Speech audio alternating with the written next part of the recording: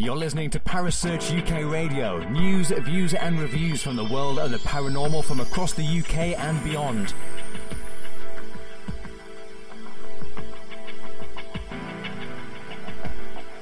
Find us on Facebook, Twitter and the World Wide Web. Parasearch UK Radio.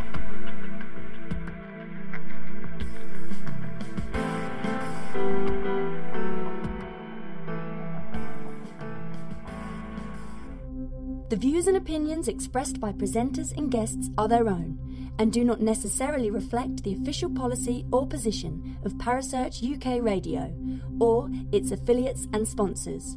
Listener discretion is advised.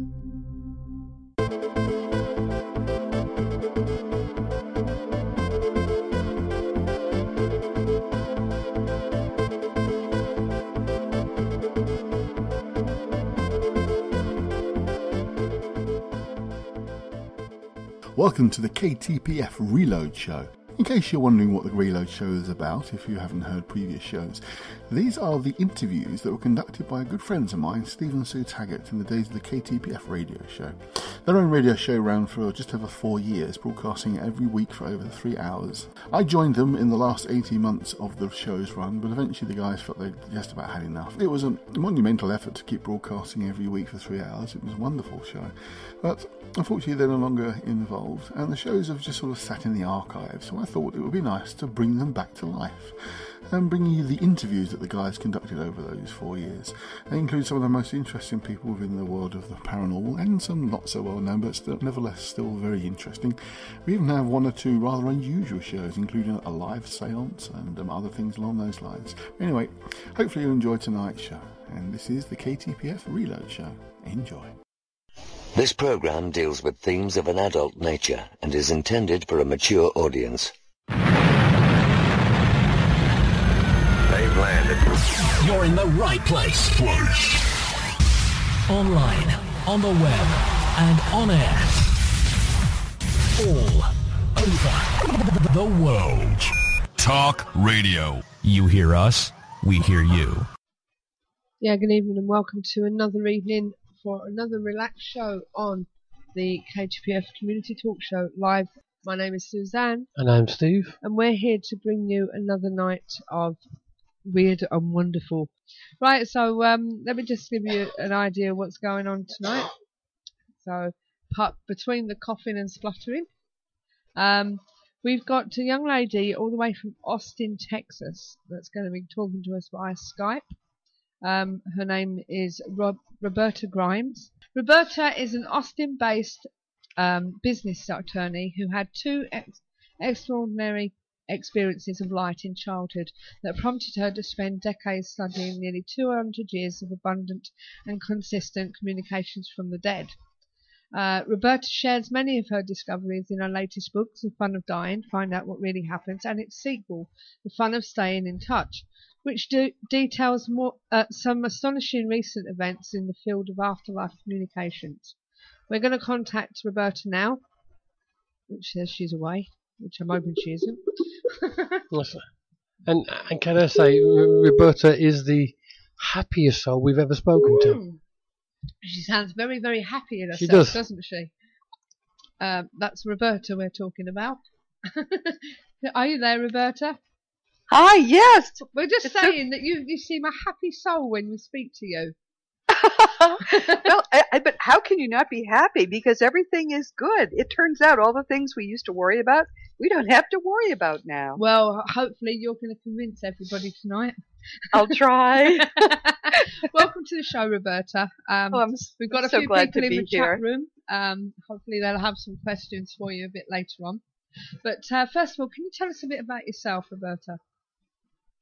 Well, I'm a business attorney. Mm-hmm. I'm a wife of 42 years and a mother of 3 and a grandmother of 5. Uh-huh. And I'm a perfectly ordinary person, except that I've always had a rather unusual hobby, which has been investigating what happens at and after death.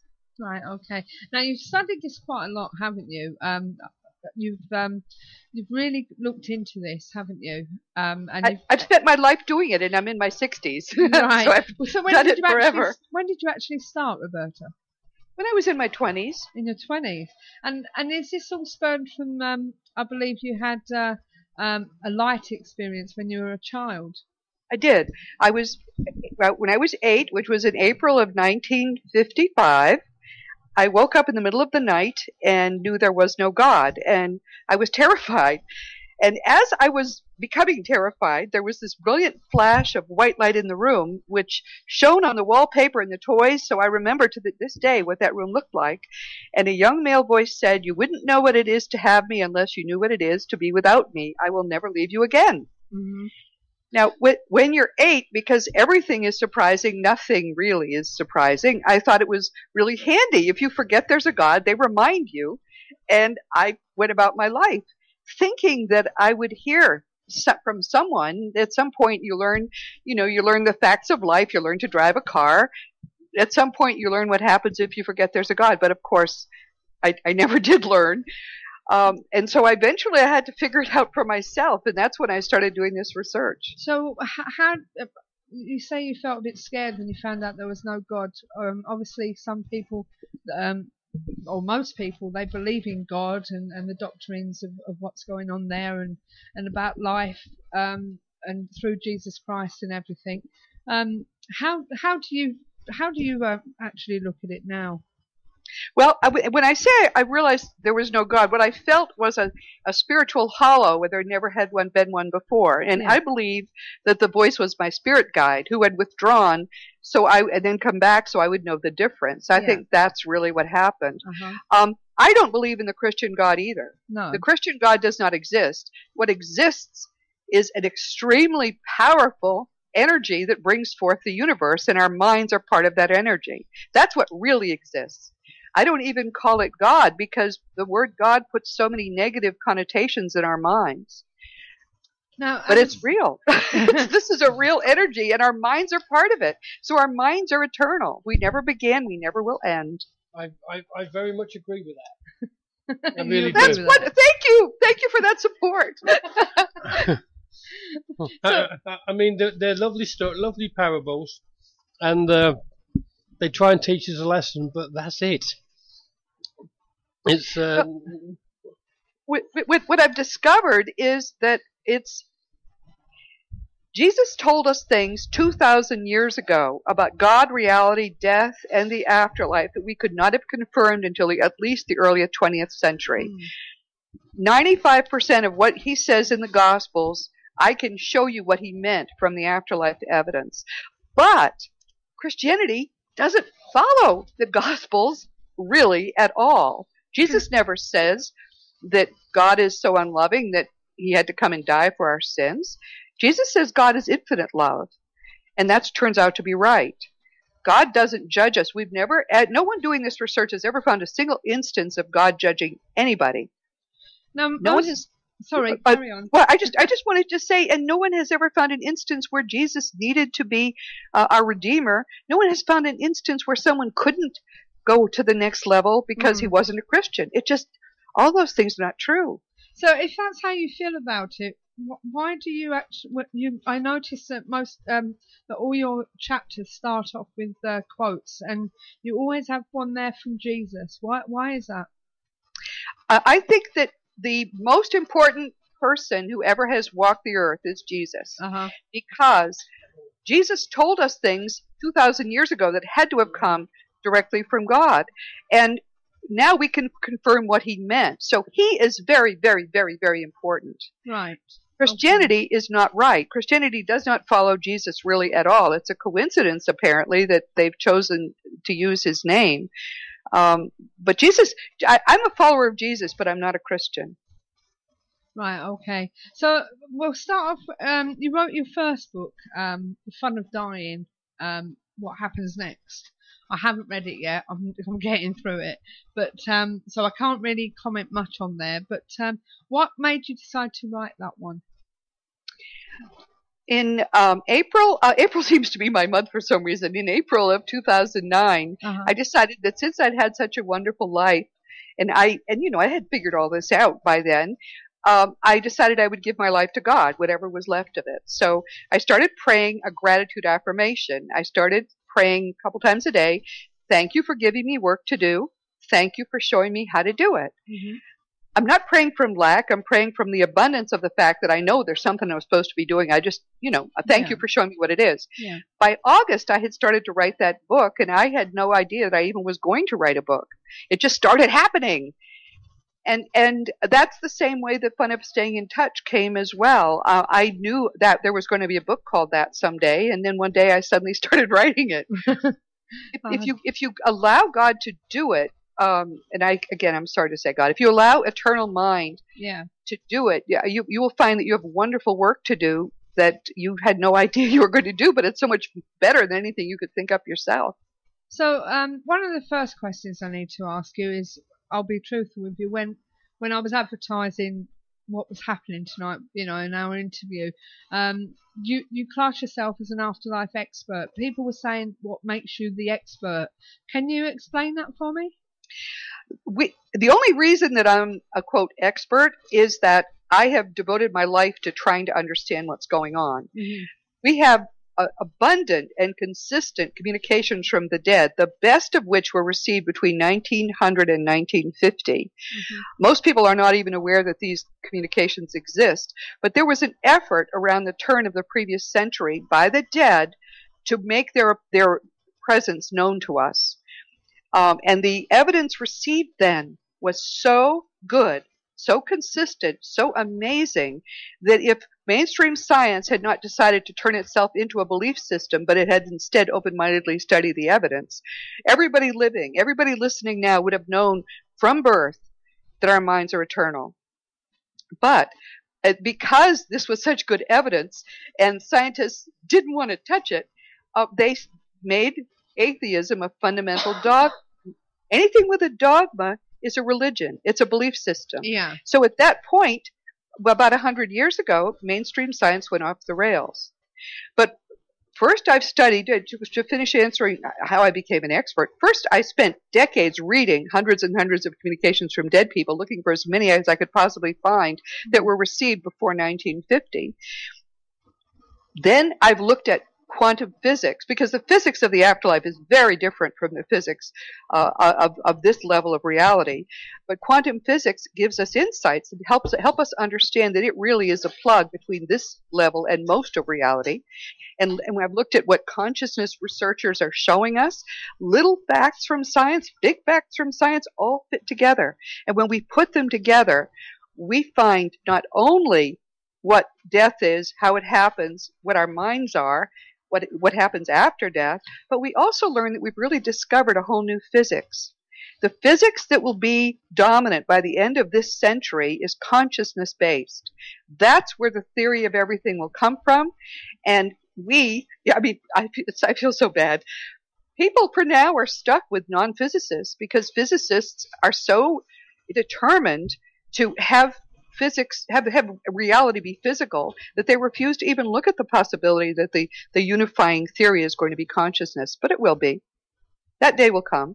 Right. I've been asking here from Andy, where do you find the evidence? Well, before about 1975, it was not easy to find evidence of the afterlife. Okay. But then at that point, Raymond Moody wrote Life After Life, where he coined the term near-death experiences, and that started an interest in death, which was great because we started to get some good books, which the great thing about these books was they all had bibliographies, and those bibliographies led me to other books, which led me to other books, and I started to discover all this wonderful material that had been received 100 years ago. I mean, I had to buy some of these books, as rare books, and this, of course, is before the internet, so it was difficult to track them down. Others have been reprinted, but it's relatively easy. In the back of The Fun of Dying and The Fun of Staying in Touch, I give about 70 books, which if someone reads them, or even reads a number of them, you'll know everything I know. I mean, I'd love everybody to know all the stuff that I know. There's no earthly reason that any of this should be secret, because it's the greatest news you could possibly come across. Your mind is eternal.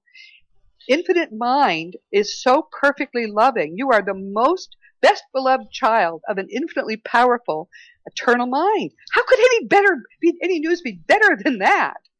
Well, I must admit, it got me thinking, to be honest with you, and I don't know whether people will agree with me or not, but I did voice my opinion to one of my friends on Facebook.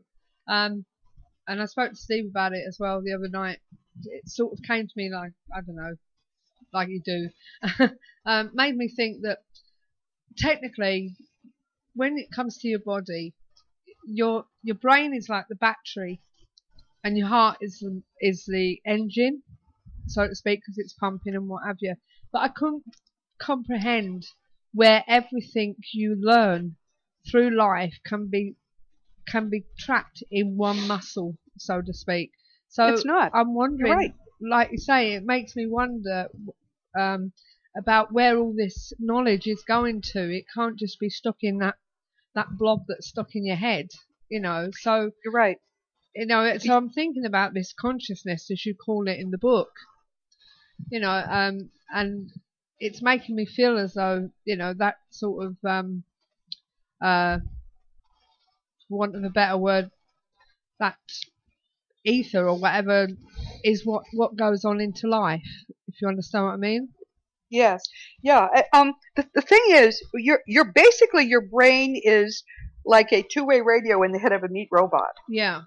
Which is very much like the blue body that Jake had in the movie Avatar. If anyone has seen that movie, your mind is safe in eternal mind. Your mind is nowhere near your body. Your body is picking up the signal from your mind and is transmitting signals back to your mind. And it's in your mind that your mind is very powerful. You have very little access to it while you're in a body. Your body limits that access. The dead, for example, can easily manipulate matter. They can make objects appear and disappear. They can move matter. All of this is done with their minds. They're much more powerful than we. We'll be that way too once we also are dead. But the body is a limiter. But you're absolutely right. Your memories are not stored in your brain. There's so much evidence that our brains do not generate consciousness, but instead receive it. The evidence is so abundant that the fact that scientists do not admit it is making them ridiculous. To keep insisting that the Earth is flat when there's so much evidence that that's just not true. Yeah. Again, they're in the bushes now. They're off the trail altogether, and they're floundering, trying to keep this illusion that they've got going a bit longer so they can finish their careers, because nobody wants to be the one who gets to the age of 40 and discovers everything he's studied his whole life is basically wrong. No, this is it. And there's a lot of people that are hoping that there is something there when they do die, you know, that they will meet up with their loved ones. Yes, and they will. They absolutely will. That's 100% guaranteed. You can guarantee it. Yes. Now, yes. That's like that's one big announcement there, isn't it? Really, guaranteed. Yes. I mean, it's so obvious to anybody who has given a little time even to looking at the evidence. I'm meeting more and more people who also have had my unusual hobby, and when I meet them, we complete each other's sentences. We've all achieved precisely the same conclusions. I do podcasts, which are weekly. If you go to iTunes, they're available for free. Seek Reality with Roberta Grimes, because we all should be seeking reality, for heaven's sake. Yeah. And I have guests on who talk about these topics. I never interview them ahead of time. No. I don't have to know what they're going to say, because I know already what they're going to say. Yeah. And I've never found anyone who's reached other conclusions than what I have once they've done the research. It sounds a bit. I'm not dissing here, but it's kind of a nice thing to believe, and if you're wrong, it doesn't really matter, because if there's nothing there, it's just you won't be available to moan at it. Yeah. Sort of thing. I mean, it's not just. It's any belief, really. Yeah. At the end of the day, you can take whatever makes you feel at ease with yourself, and because it doesn't really matter, because at the end of the day, if when you die there's nothing there, then who are you going to moan at? It's impossible for your mind to die. Your mind cannot die. It never began and it never will end. It is part of eternal mind. And that being the case, It changes all of life from a tragedy to a comedy. I mean, life could be tragic. You know, we have all these dreams and hopes, and then we turn into dust, and where is it? I mean, what was the point of even going through that? Yeah.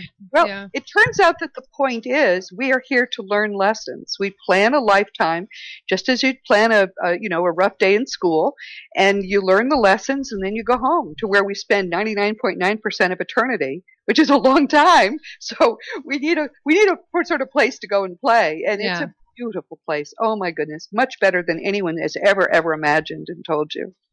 Well, David Lloyd's joined us, and he's asked whether, he said it's an interesting chat, by the way, and he would like to know if you are aware of Anthony Peake's and his work, where he has said the pineal gland is possibly being the gateway to the spiritual realms. What is the gateway? The pineal gland. Pineal gland? The pineal gland is one of the chakras, and I know very little about chakras. Mm-hmm. I'm very much a one-trick pony. Death and the period right after death, that's my area of study. Yeah. But in fact, it's a very important chakra. Someone taught me that if you imagine energy concentrating there, and then you project spiritual light out into the room, you can, and send it to people that you love, you actually can raise them spiritually. And I experimented with this some years ago, and I found that it seems to work. But again, it's not an area I've really focused my thought on. Okay. There doesn't seem to be a part of the body that matters when it comes to the period, actual death and the period right after death. It seems to be just a perfectly natural process that the energetic interior part of we're built like a Matryoshka doll. We're built with nested energy bodies, one of which is visible. That's what we think of as material, but it's still only energy. The ones that are interior to the physical, what looks like a physical body, roll up into your chest and then leave either through the top of the head or through the chest. And it's easy and it's fun and it's people who have been through it say it's a deliciously pleasurable feeling to leave the body. And from then on, it is nothing but fun. I mean, the titles of my book really understate the reality. Now, it's the most fun you've ever had. Yeah. It sounds like you're describing astral travel. Well, yes, during your lifetime, you go through a similar process. The difference is that when you're and by the way, everybody does it. Some people can astral travel consciously. Most of us just do it in our sleep. But we meet with our guides, we meet with our loved ones, we do, take courses. We do a lot of stuff while our bodies sleep. And then we go back into our bodies, and then they wake up. But what the difference is that there's what the Bible calls a silver cord, an energy cord that attaches that energy body to the what we think of as the physical body and keeps it alive while we're out of it. Mm-hmm. When we're ready to die, what had been a very tough cord that would let you go to the end of the universe when your body was sleeping. I mean, you could go anywhere when you're traveling out of body, but when it's time for you to die, that cord just frays. You've left your body, and the cord frays and disintegrates, and that's that. Now, when you do die, is a question that's from Ghost Rider, which is something that I've always thought about. Steve's nan, she was married 2 or 3 times, sort of thing, in life. And he's asking, can you choose which family members to meet after your death? So absolutely, is that possible? Oh yes. The only thing that matters, whether here or there, is love. Mm-hmm.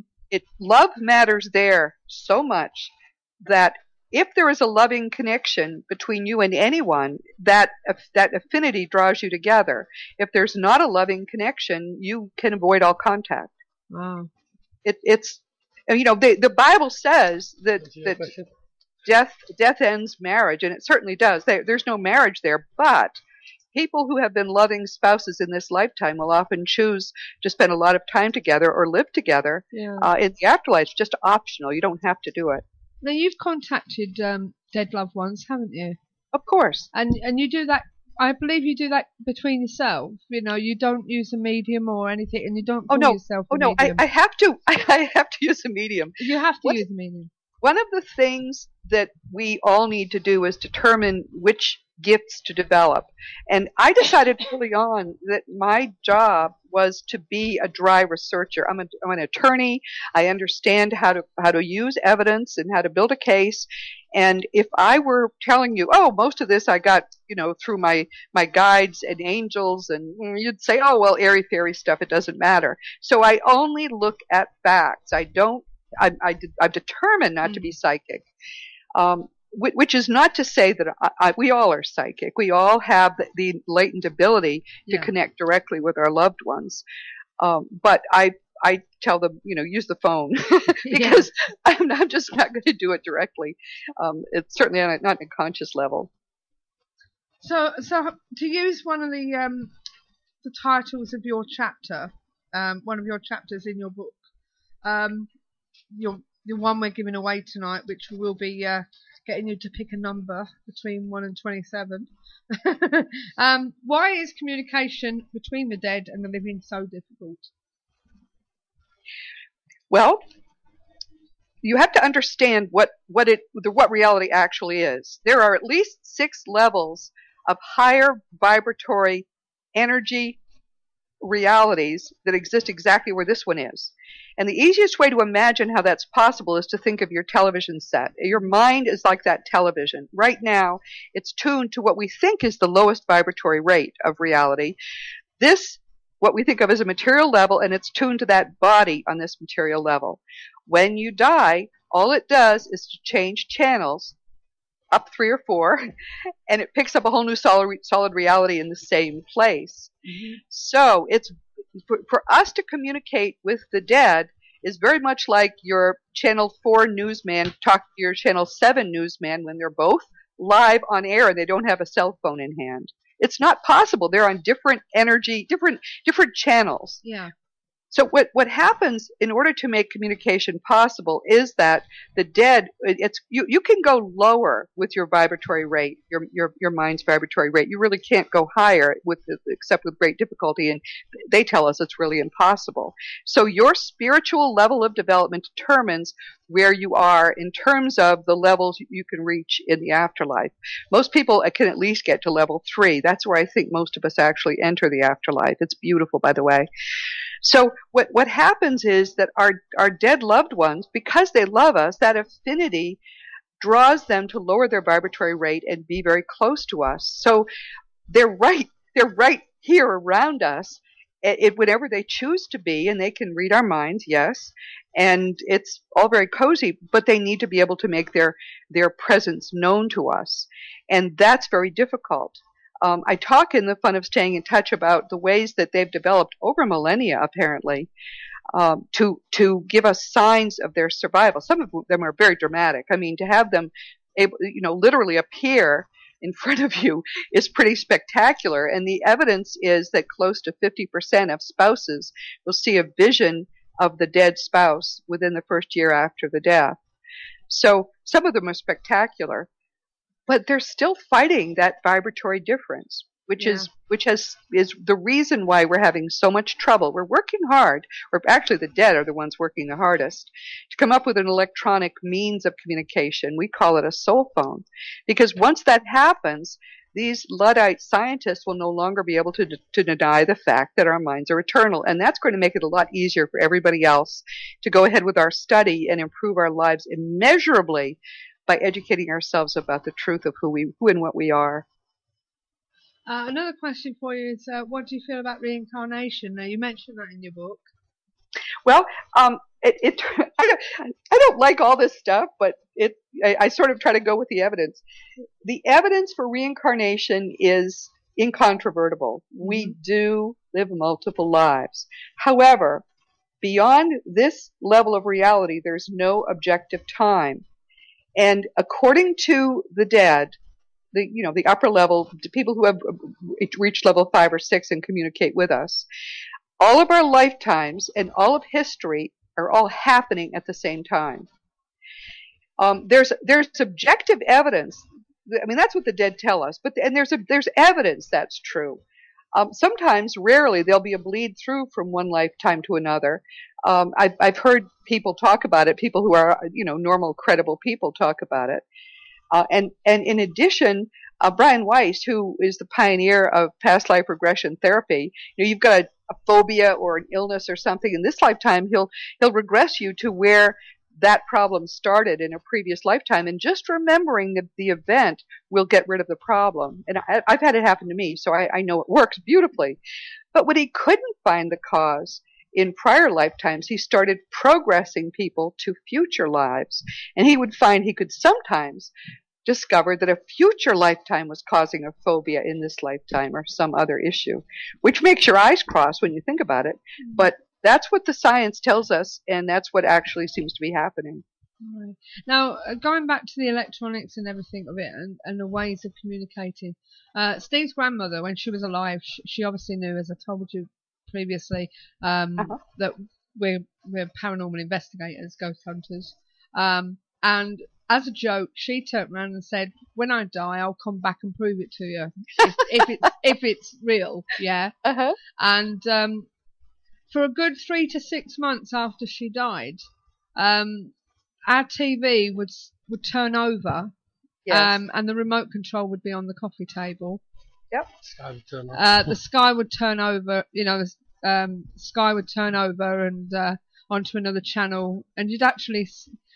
I don't think we actually saw the numbers go, did we? Sort of like 101. It just went onto another channel, and a couple of times the TV would turn off. It never turned on. Yes, yeah, that's what they do. Because they're energy beings, it's very easy for them to mess with electricity. They frequently will change channels, turn TVs on, or turn music on, or turn them off, and do this just to let us know they're there.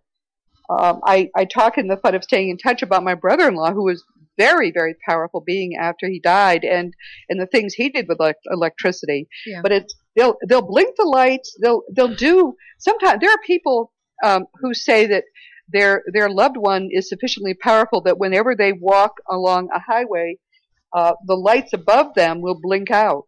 Yeah. Which is very inconvenient for the city people who then have to replace those lights. But that seems to be, they don't care about that apparently. You got 2 more questions. Yeah, a couple of more questions we have in the chat room for you. One reverts back to the reincarnation, but we'll come to that in a moment. What do you think about the spirits that were alive 200 years ago? Can they contact us? The connection... I think we're looking on the ghost hunting side of it, I'm not sure. Yeah, and that's an important distinction. It seems to be the case. Death is a natural process, but we don't realize that, partly because, both our religion and our science have let us down so badly. We're basically clueless when we leave our bodies. Fortunately, there are loved ones who come for us and who escort us to the levels, to which we're suited after death. Yeah. So our vibratory rate at the point we've left our bodies is already raised. We are no longer at the same low vibratory rate we were at when we were here. But there we are out of our bodies. We have no idea what's going on. And our people around our deathbed are crying. They're upset. We want to comfort them. You can't do that. If you remember nothing else from this evening, please remember, do not attempt to contact or talk with the living after you have left your body and the body has died, because all you do then is lower your vibratory rate. You can no longer see your deathbed visitors who've come to escort you, and you can make yourself into an earthbound being and be that way for centuries. It doesn't seem like time is passing, apparently, to these beings. They have no idea in some cases they're dead. They just think weird stuff is going on, but they go about their routines. People will say, "Oh, there's this woman who appears in my kitchen and then she walks through the wall." Well, in her lifetime, that was a doorway, and in her mind, in the reality she still lives in, it's still that same day she died, and it's still a doorway. So those are the people who, if you are a ghost hunter, you are trying to rescue. Yeah. That seems to be a common way people become earthbound. Okay. Those people you still can contact.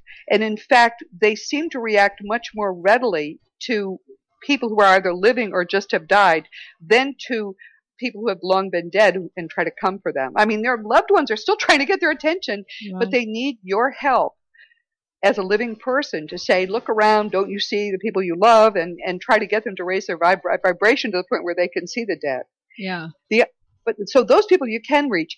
Someone who died 200 years ago, even if they're your ancestor, there's no loving connection. So if they've completed their transition at the present state of our technology, there isn't a good way to communicate with them. It's as if you don't have their cell phone number or something, and they don't have you. Most of the English, I don't know about the American ghost hunters, but most of the English ghost hunters, they'll probably go to a place, say for instance, that's got the ghost of Queen Anne roaming around, or said to be roaming around, so they'll go and find out whether that's true or not, or from way back in Henry VIII's day or something like that. So that's the sort of thing that English ghost hunters are looking for, when they say that it's haunted by a cavalier or something like that. Yeah, that's great. Well, you're very fortunate that you have these interesting, very ancient people that you can relate with. Going back to the reincarnation, Andy's trying to get it round in his head that if there is reincarnation and after death communication, what is actually reincarnating? Do you know? Or I've noticed in your book you refer to others publications.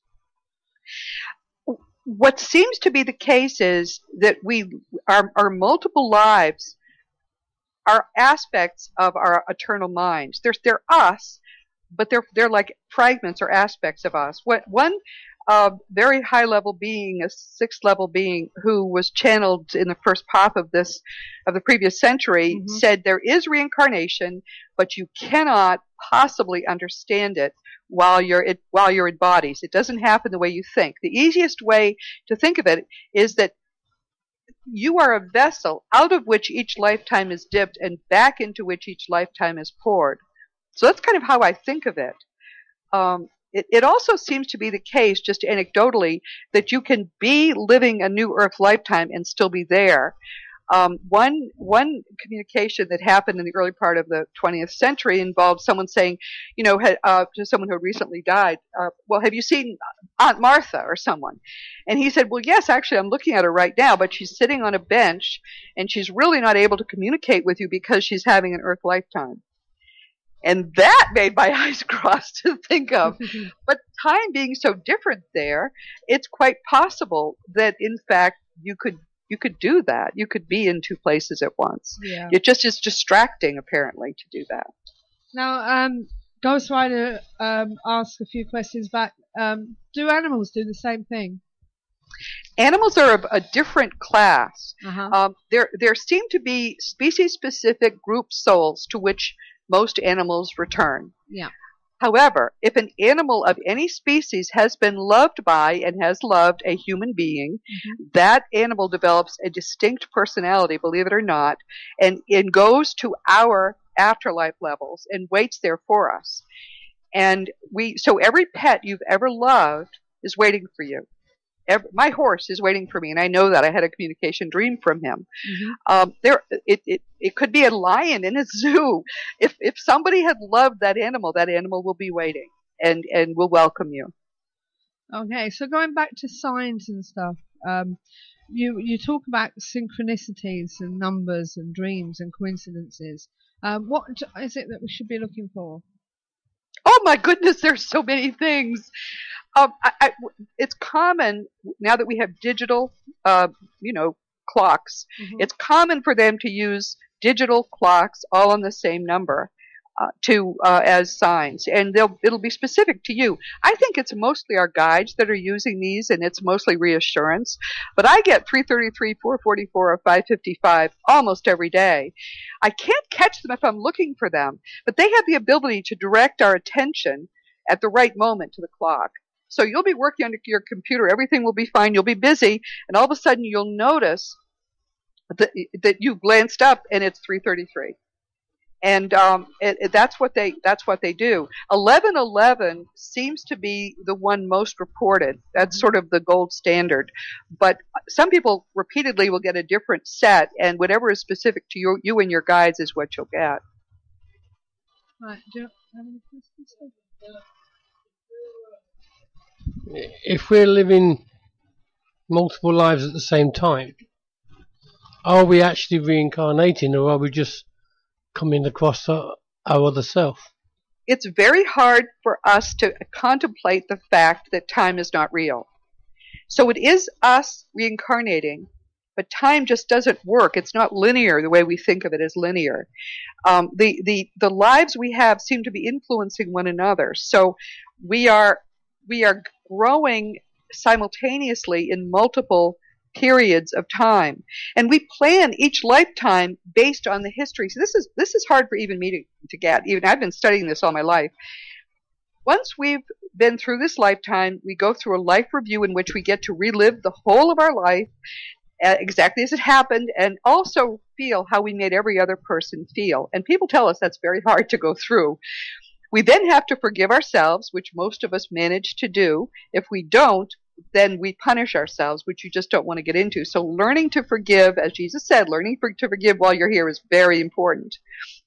But once we've then done that, we have playtime, but we hunger for spiritual growth when we're there as you cannot imagine. If you could wrap every possible human hunger, whether it's thirst, hunger for food, hunger for sex, hunger for anything, if you could wrap all those hungers together, it doesn't even come close to how desperate we are for spiritual growth when we're there. And the only way to get it, just as if you want muscles, big muscles, you have to go to the gym to get those muscles. So, all to your lifetime, all of the negative things are really just machines in the gym, opportunities for you to learn to sort of stretch your ability to love, stretch your ability to forgive. We need to look at them that way. They're not tragedies. They're important opportunities for growth spiritually. So that's what we do. We basically plan, if we had in this lifetime, for example, with forgiving somebody who had cheated us in a business deal or something, we will plan a worse such situation into another lifetime, it could be a future lifetime or it could be a past one. We will plan that experience so that we will have another opportunity to stretch that muscle in the way we need to do it in order to grow spiritually. But it's hard to understand because we again think it has to be linear, but time isn't linear. So I mean, there are thought experiments you can do with what this really means, which, if I come on your show, I'll help you go through it because there are some amazing things that may be true about what reality actually is and how it's all going to turn out. I think if.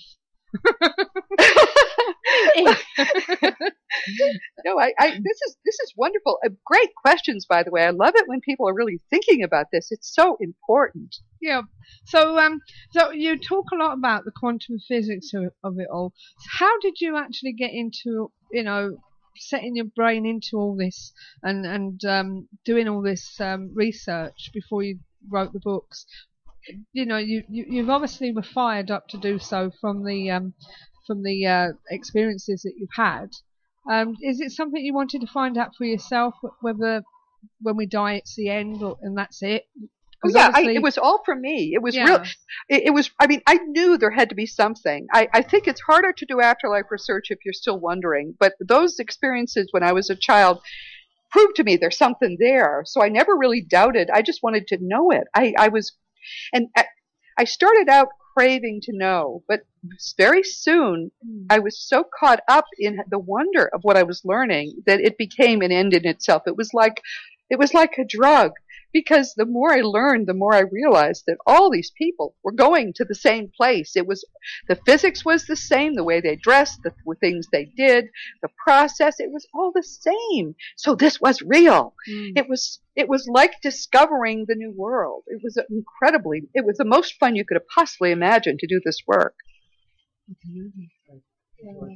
Dave said, we've got Dave here. You got to really read through the lines of this chat room. It can be squinted up at times. Dave said, as far as he can see, we are spiritual beings experiencing life through our bodies.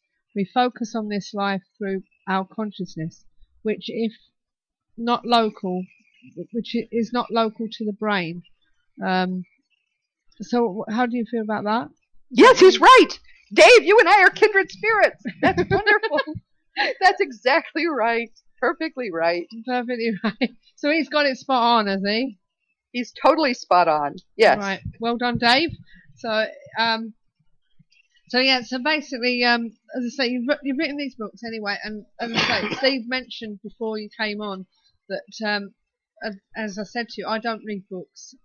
They have to really get me for me to read them. I think I read this in 3 days. So, you know, when I got the chance to read it, I picked it up. But, and thank you very much, by the way, for sending us 2 copies. Yeah. Oh, I'm thrilled to be able to help. One for me or one for them. So this is the most fun anyone could possibly have to do this work, and I'm just hoping that anyone who gets that book will feel inspired to you know do his or her own research. It's a great journey. Now, obviously, your other book is also available. Whereabouts can you get these books if you're not lucky enough to win them? They're from you could get them on Amazon, both in Kindle and in print. And Okay. you should be I mean, Amazon UK sends me royalties, so I'm sure that you can get them there. Yeah, I'm sure we can. So, and your website is my website is robertagrimes.com. I also do the podcasts, and we're about to put a podcast page there, so you'll be able to find out where they are. But for now, if you just go to iTunes and Google in there or search for Seek Reality with Roberta Grimes, you can find the podcast. We have 170,000 iTunes subscribers now. That's how many people. I mean, we gain 20,000 a month. People are desperate to know what's really going on, and we can know it. So it's time for everyone to really know. So, as I say, it's such a massive subject. Would you say that with all the science, whether it be quantum or otherwise, and all the spiritualism going around, that ideally we want to find that middle ground? What we want to do is find the truth. To me, there are ways that religion can contribute, primarily by getting rid of all the dogmas and just following Jesus. That would be a great start.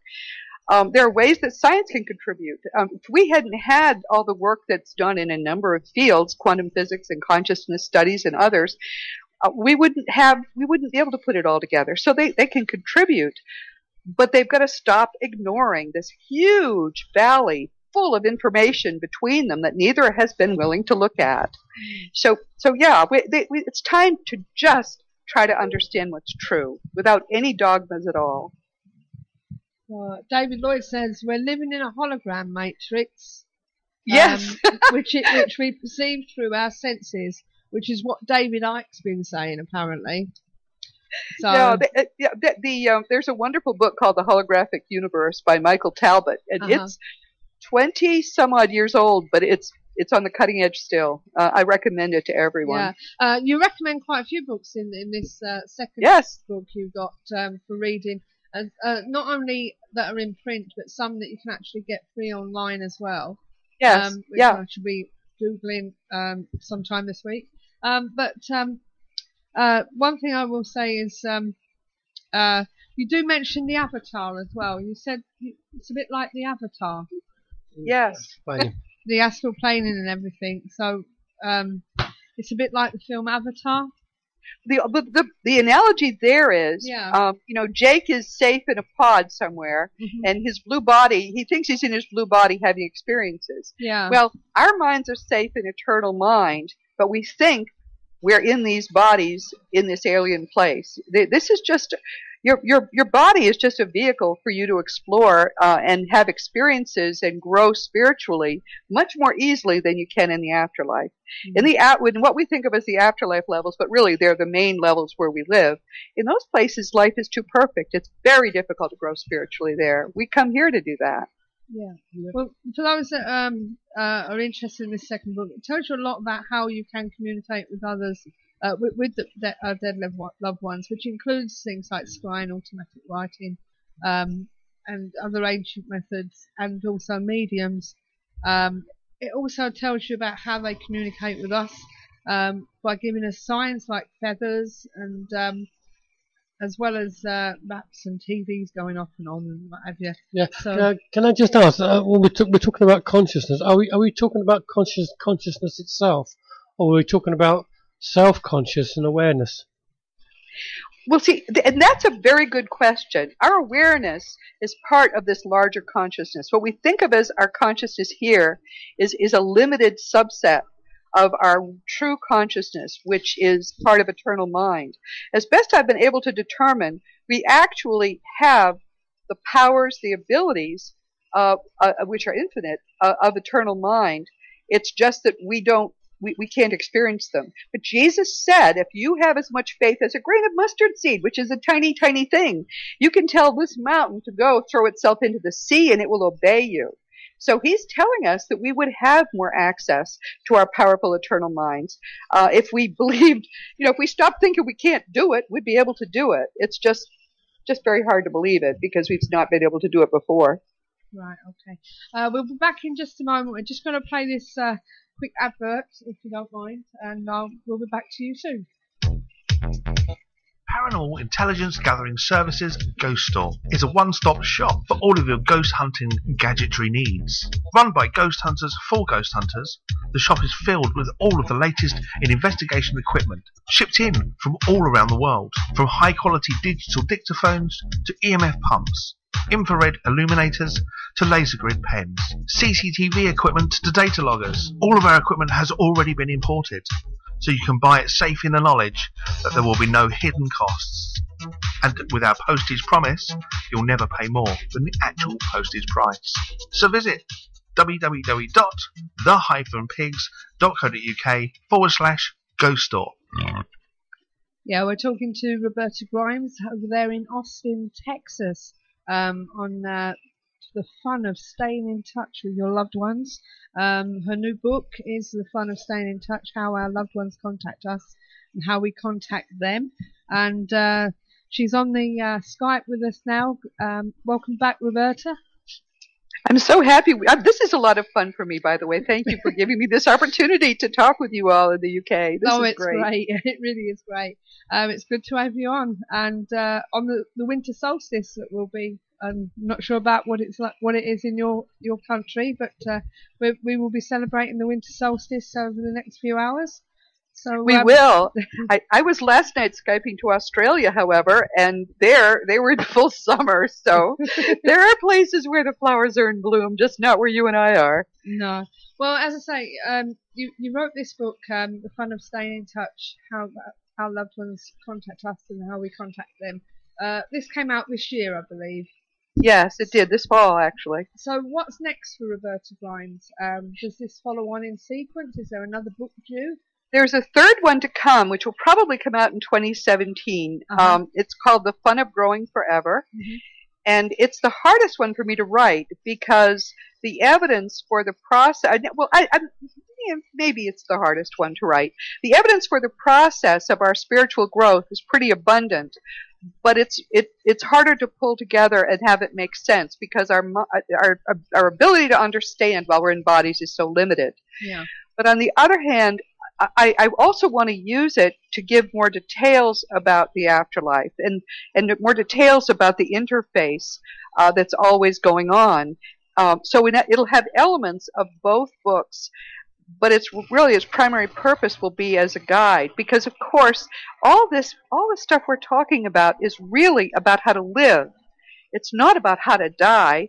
That's almost an ancillary issue. It's about how do we make the most, since we're here, and since we went to a lot of trouble to get here, and believe me, there are many more people who want slots on Earth than there are places to be. So we're lucky to be here. How do we make the most out of this lifetime and get the most spiritual growth possible? That's what The Fun of Growing Forever will be about. Right, okay. Well, it's been great talking to you, Roberta. It's been a lovely enlightenment, for what of a better word. And I look forward to reading the rest of your first book. As I say, I've read your second one. Well, if you have questions, or anyone does, rgrimes@robertagrimes.com. I answer emails. Okay. Always. Okay. Now we've got to pick the winner of our book tonight that you kindly offered for us. So could you give me a number between 1 and 27? 16. 16. Okay. 16, 1 second. 1 second. 1 second. 1 second. 1 second. And it is... It's Sue. Sue Harrison. Yes. Was that? Oh, Haggis 4. Oh, Haggis 4. It's not actually in the chat room tonight, but yes, that's Sue. All right, so we'll have to contact her and get her email, her postal address, so I can post it off to her after Christmas. Well done, Sue Harrison. But this book will be winging its way to you just after Christmas, when the post starts off again. So you're going to be writing your new book. What's going to be happening in between now and then, Roberta? Well, I also do novels. If you go to robertagrimes.com, you can see that I've written, I guess 5 or 6, and I'll be publishing one this coming year and then one the year after that are part of a series that I'm doing to explore what we're learning about human nature and how we can use that to improve our lives. It's a multi-generational saga of a wealthy family, but I use it to illustrate some important things. And actually, people have enjoyed the books. I'm enjoying writing them, so that's what I do for play. And I still practice law. I'll never get that right, I guess. I'll probably do it forever. Right. Andy's just said there's an irony, Sue H getting it. I must admit, she's recently lost a loved one that we know about, don't we, Steve? Yes. So yes, it is quite ironic that she won that. And he also says, no, don't stop. I'm loving it. Oh, some of it. So I'm loving it too. Yeah. So we definitely have to get you back on. Anytime. Andy's one of them people that gets the subject and he likes to tear it to pieces and find all the little bits. But at the end of the day, he just loves He loves the topic of conversation. He does, yes. So he likes to find all the screws, take them out, and hopefully get them put back in again. Well, the thing is, it's all good news. That's why it's so much fun to talk about. It's all true, it's all reality, and it's all good news. And we have to do this research ourselves because until, science gets a clue, and I'm not sure religions ever will, it's up to us to help one another to find the truth. Well, hopefully when we get you back on again, we can get into a bit more elaboration of it and a bit more into the bones of it, if that's okay. Great. That would be wonderful. I look forward to it. Okay. Well, you have a very Merry Christmas and a Happy New Year. And Merry Christmas to everybody on your side of the pond. Yeah, and what we'll do is we'll contact you in the new year and sort out another date for your return. That's wonderful. I appreciate it so much. Big hugs to all of you. And to you. So stay in contact with us and don't be a stranger. I won't be. Okay. Bless you, dear. Good night. Bye-bye. Bye. Night, Roberta. Well, that was Roberta Grimes. Nice conversation, that. It was. Very, very bubbly. So, you know what I mean? Very, very bubbly person, isn't it? It is. And to guarantee it, I must admit, is something to believe in. It is, but we're not exactly gonna sue her afterwards, are we? True. So, it's. I mean, what she says about she didn't think religion will ever get it. Religion will never get it because religion is about money. But this is it. Yeah. It's all about money and individual power, and that isn't what religion should be about. Well, well, maybe it is, but it's not what faith is about. No, this is it. So, but and war really, apparently. So, well, yeah, there's been more wars fight over on religious grounds than anything else. Yeah. So, as I'm sure Andy will tell you. Mm. So, He's looked a lot of them things. Yes. Well, let's get this out of the way. Fed up of wading through the activities and events that other advertisers include? Find just what you're looking for at paranormaleventsforyou.com, your one-stop paranormal directory. Paranormaleventsforyou.com also offers banner advertising for only £10 per year. See our website for more details. Paranormaleventsforyou.com, your one-stop paranormal directory.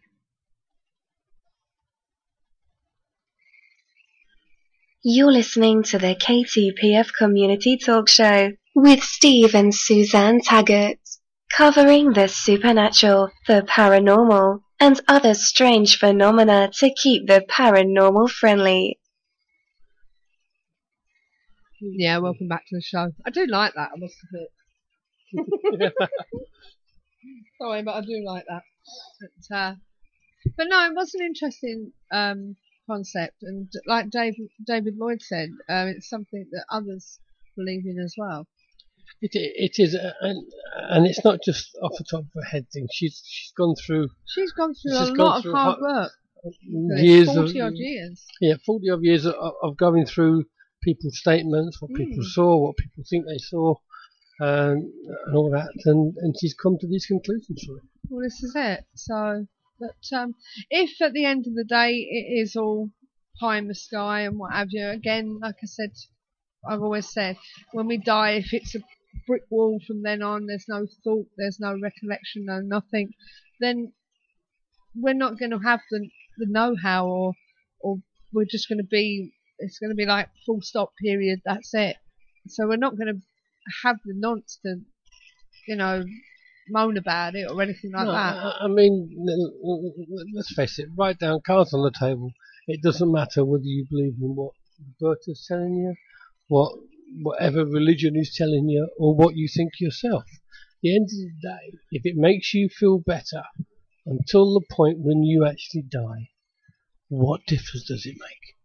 As long as you're not doing anybody else any harm in following it. Because once you go, you're going to find out the truth one way or another. Oh, yeah.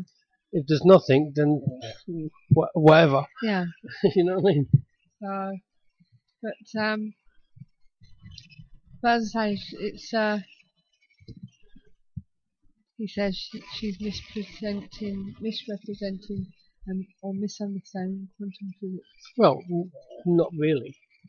I mean, some of it maybe, but at the end of the day, all science, it doesn't matter whether it's quantum or not. They work a certain way, and they don't take into account the spiritual. So the spiritual side of things, it's not the way science works, because the spiritual side of it cannot be pinpointed. It cannot be put under a microscope and go, yeah, that's the spiritual side. Now we can take that into account. They don't do that because it can't be done. So all they can do is work on what they know.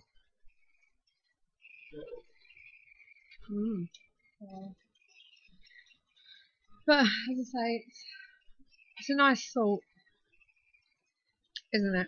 It is. And she's a lovely woman. I like it. Isn't she? Yeah, she's so lovely. I mean, you've been reading the books over the last couple of days, well, last week. Yeah. And it's made me think. And it's made you think. It's made you feel better about a few things. Yeah. Whether it's right or wrong. But that's what it's about. It's about getting some kind of understanding within yourself about things. Yeah. Yeah? Yeah. So that's it, finishing off the other book. We'll make us feel the same. Hey. Yeah, I mean, TTGH said it's a theory she has. And ultimately, what else have we got when it comes to this side of things? None of us can prove it one way or the other. We can only go by what we've found out, what we've experienced ourselves, and go for and make a theory from that. So that's all any of us can do. And Dave, I said, who's on next week? Who's on next week? I'm about to tell you. Oh. Next week, we are talking on the 34th anniversary. Rendlesham, yes. So, we just to let you know, we will be talking to Steve Mehrer. He'll be here live in the hub, and on the Skype we will be talking to Peter Robbins about Britain's Rothwell. The Rendlesham Forest incident, name given to a series of reported sightings of unexplained lights and the alleged landing of a craft or multiple crafts in Rendlesham Forest, Suffolk, England, just after midnight on December the 26th, 1980. So that's what we'll be talking about. And also, we may touch on the latest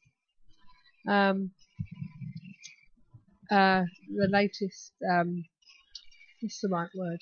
Arguments, I suppose, that have been surrounding this issue. So you never know. Yeah. So, what do you reckon to that? And we got a cracking one for the first one in 2015. First one. The first one. What's the first one? Eric von Daniken. Here he comes. Here he comes. The man who's going to put the world to rights. Hello, Andy. And tell us that Christmas, Father Christmas, doesn't exist. Don't you dare say that. I watched Miracle on 34th Street the other day, and the judge says he does. Good evening, Andy. Hello. So I'm in in Glastonbury, so I can't speak too loud. It's not fair on the other people here. Okay. You're in a what in Glastonbury? Say again? You're in a what? B&B, bed and breakfast. Oh, right. Glastonbury. Where I always come for the winter solstice. Okay. Ah.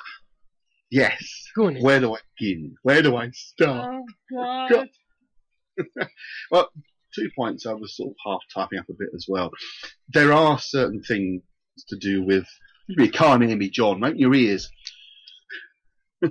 There are certain elements of quantum mechanics that are as it is. And she's stated certain things in some of the stuff she's written in her book, which shows she doesn't really get a grip of what quantum mechanics is saying. For a start, we're talking about the fact that you have to accept all particles are in all states simultaneously until you observe them, and they will observe to be in a particular state. It doesn't mean they are in reality in that state. Now that's something that she says in her book. She's saying that when you do observe, I'm not going to talk if John can put rude things like that on the screen. If you are observing something, she says it's as if you then fix it into a particular state, which it isn't the case. It's only it only does that in your position as the observer. Now this is a fundamental element of quantum mechanics. It's an uncertainty principle. It's the strongest, most part of it, if you like. But she's, I'm afraid, misrepresented it in trying to say that somehow then fixes it into a certain state, which it doesn't. It's just your observation of the state gives the impression of it being in a certain state. Now, I mean, okay, you might say, well, what's it to do with what she was saying? But I mean, it's one of the ideas that underpins her understanding of quantum mechanics, which she then believes backed up some of the things she's saying in the parts of the book that I've read. But there's a fundamental flaw in what she's saying there. Also, the other thing that I was pointing out was she's talking about what's basically pure dualism, phenomenalism, where you've got the mind and the body are completely separate from each other, running parallel, and so one occupies the other. That's fair enough. But quantum mechanics is also saying that we're talking about complete oneness, that everything is just the one thing. There's no duality whatsoever. She keeps quoting Jesus. Now, Jesus comes from a Judeo-Christian background, which, okay, we can say has been altered by later Christian faith, which it has been, but it's still a fundamentally dualistic position, the idea of God and Jesus. Now, whether the version of God she wants to talk about is different to the Judeo-Christian God, fair enough, but it's still a concept of God separate from the universe, as its creator, as its evolver. She used that terminology in some parts of her book. So she's got two positions at the same time, which are contradictory. So there you go. But isn't that duality? Yeah, but you can't have both, Steve. You can't have one and the other. They're two different, fundamentally separate concept positions. They're contradictory compositions. Either you have oneness, complete single reality, whatever form that's in, or you have a duality of separate mind and body, separate God and separate reality. You can't have them both. And she's putting it, the way she's coming across was she was proposing both at the same time, which you can't do. Well, what she's saying is that the mind is a one, but the body is separate because it's just a vessel. That's fundamental dualism. It's a separation. Well, some parts she's saying that, but other parts she's saying total monoism, not monotheism, monoism. Yeah, but because there's the same point. The body's not the energy; it's what's in it, isn't it? Yeah, it's dualism. It's fundamental dualism she's been talking about. But at another point, she's trying to talk about monoism. It's a different position. It's contradictory positions.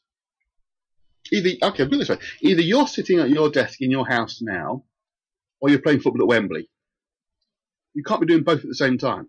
I mean, okay, some of her theorising there was possibly doing both in the same life, but you're one life now. You can't do both at the same time. You can't have both positions at the same time. You can't be both fast asleep and wide awake at the same time. You're one or the other.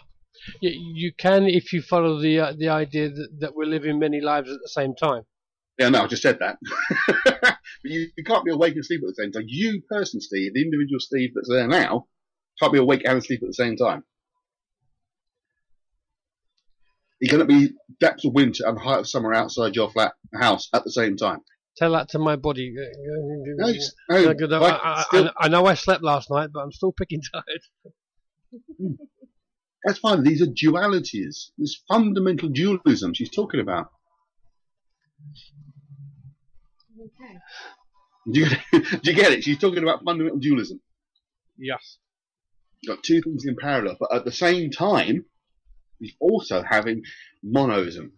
This idea of this oneness of what she was talking about before. She mentioned the idea of it all being the one thing.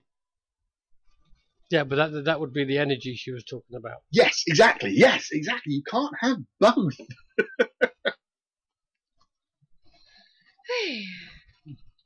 That's the problem. She's got both. You can't have both positions at the same time.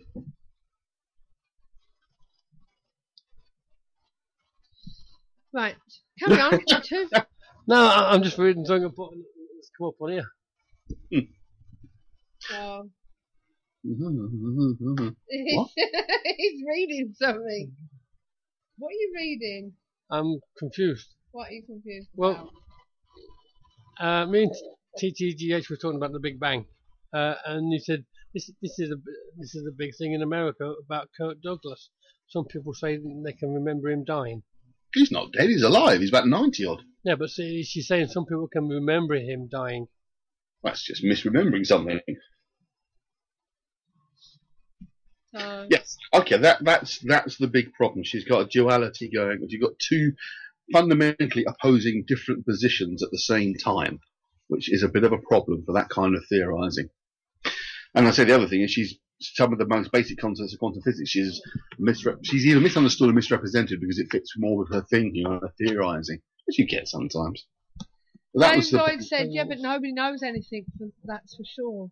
Which is what? Yeah. And she's saying no different timelines. Different timelines. We have a degree of acceptability of certain areas of knowledge. Otherwise, we'd just be saying, well, the world's flat and round at the same time. Nah. You know.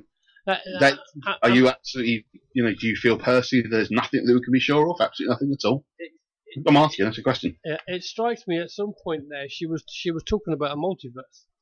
A multiverse? When she's saying we live in many lives all at the same time. Yeah. I mean, that's the whole idea of a multiverse. It would be, but again, it's still the same problem of being a duality.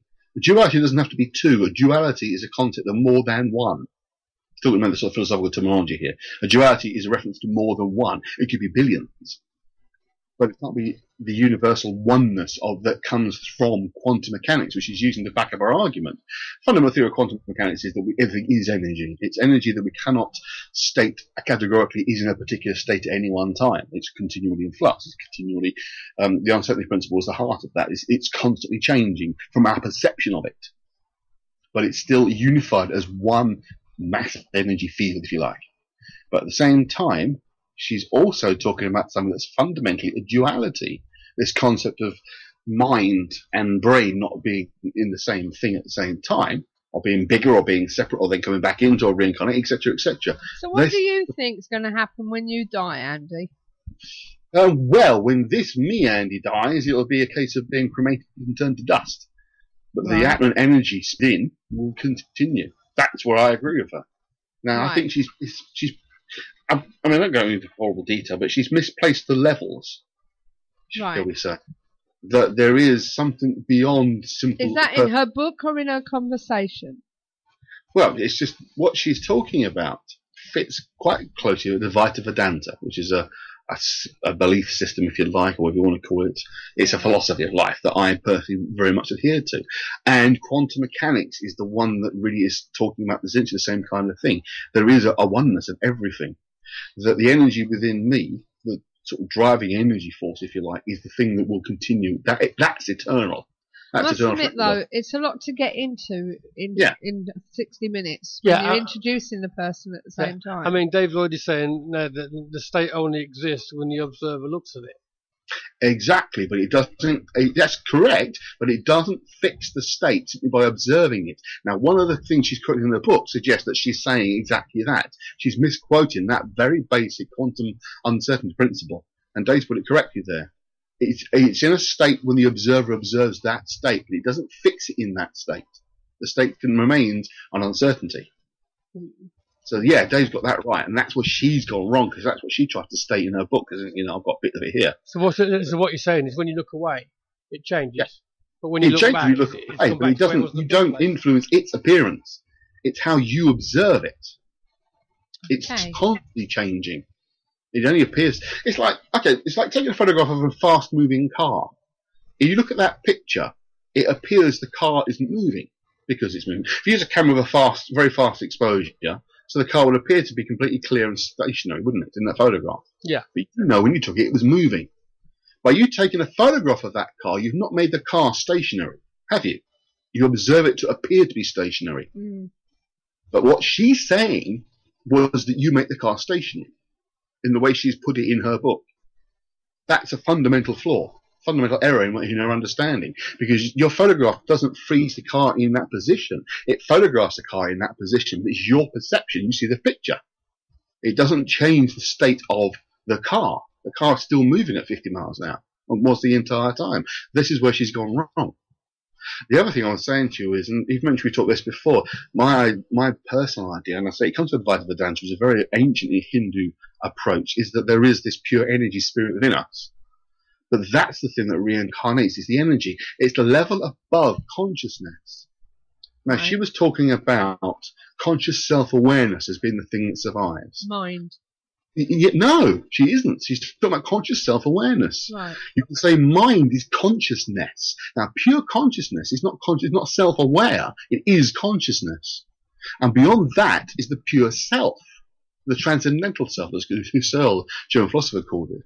It's the transcendental self. That's what reincarnates. It's the energy, if you like. It is the electricity that's in your computer. If you imagine your body is the computer, your conscious self-awareness is the computer program running. Consciousness is, in the case of a PC, is Windows. It's the fundamental program underneath. And then you have the electricity in the system. That's the Atman spirit. And I'll say to you, the Atman spirit is the one thing that does continue. So as soon as you turn your computer off, all the other things stop. The physical computer's still there. The program stops running, and Windows stops running. But the electricity is just not in. It's in the machine. It's still going through it, but it doesn't complete circuit. It's still present. That remains eternal. But what about when you have to charge the computer up? No, because the electricity is always there. Okay. The electricity is always there. Your computer's still plugged in. The electricity is still running through the system. It's just not completing the circuit in your computer. Oh. It goes in and out again without completing the circuit. Like all things, and you turn off a plug socket, power's still there. It's just not going any further. But the electricity is still present. It's still there. So that's when people say that we are energy and you can't kill energy. Yes. We are energy, but that is all there is energy. This physical object stuff, this objectifiable physical reality. So what you're saying is the energy will be there, but we won't be thinking to ourselves, oh, look, there's my husband over there, I'm going to go over to him. Exactly. Right. What's left behind is a ghost in the literal sense of an empty shell, if you like. Now, remember we talked before about my own theorising about the idea of how it works. It's close to that I can come up with fire burning.